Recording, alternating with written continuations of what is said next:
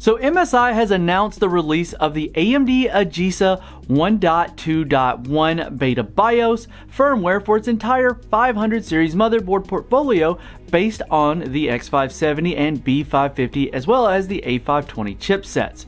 Now the BIOS firmware addresses a few issues, but the two main ones are support for smart access memory on Ryzen 3000 series desktop CPUs and the L3 cache performance fix for Ryzen 5000 series. However, before we carry on, I'd like to ask that you let us know if you prefer to the point, two topic videos by leaving a like, and if you prefer the two-a-day approach where we break it down topic by topic, leave us a comment in the section below letting us know. As we mentioned before, the AMD AGESA 12.1 BIOS firmware was mainly to fix the bugged L3 cache performance for AMD Ryzen 5000 series desktop CPUs. Now AMD also announced that it will be enabling smart access memory support for its Ryzen 3000 series during the RADEON RX 6700 XT GPU launch event, and that's being delivered as well. Now the AGESA 12.1 BIOS firmware addresses that L3 cache performance issue where users were facing when updating to the 12.0 BIOS firmware. For that purpose, a test setup with the AMD Ryzen 9 5950X CPU as well as an MSI MEG B550 Unity motherboard was used, and this test comparison was done with both the AGESA 12.0 and the latest 12.1 firmware. In addition to fixing the L3 cache performance in IDA 64, the BIOS firmware also improves gaming performance, and we were provided with a benchmark within Shadow of the Tomb Raider where it can be seen that the 12.1 BIOS firmware boosts the performance up to 17% on the CPU average. And lastly, we couldn't forget to mention again smart access memory support for AMD Ryzen 3000 series CPUs.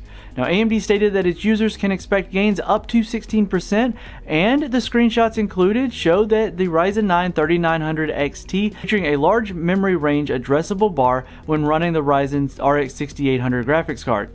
This feature will be supported by all Ryzen 3000 series Matisse and Matisse Refresh desktop CPU. As always, make sure you get the latest BIOS firmware from MSI's website to ensure the best and most stable performance for your AMD Ryzen 3000 and 5000 series desktop CPUs. Now, on to everyone's favorite topic, mining, right? Well, either way, NVIDIA's hash rate limiter for its upcoming RTX 30 series graphics cards, such as what's used in the RTX 3060, may have been short-lived as cryptocurrency miners based in China have found a way to bypass it using a custom mod. Now, NVIDIA itself was pretty confident about the hash rate limit for gaming-grade graphics RTX 30 series graphics cards, and the GeForce RTX 3060 was the first in the lineup to receive such a treatment, and the company stated that it was going to be hard to crack or even bypass based on how each aspect of the GPU was communicating with the other. Now, the hash rate limiter worked by determining whether a set of mining algorithms were being run on the GPU and immediately halving those mining rates.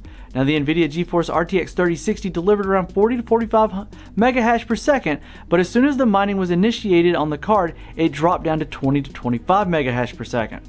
However, a Chinese mod is now floating around that will help miners unlock the full potential of the RTX 3060 graphics card, and a picture spotted by iLeakVN shows the GeForce RTX 3060 crushing 45 megahash per second in Ethereum mining of Dagger Hashimoto algorithm.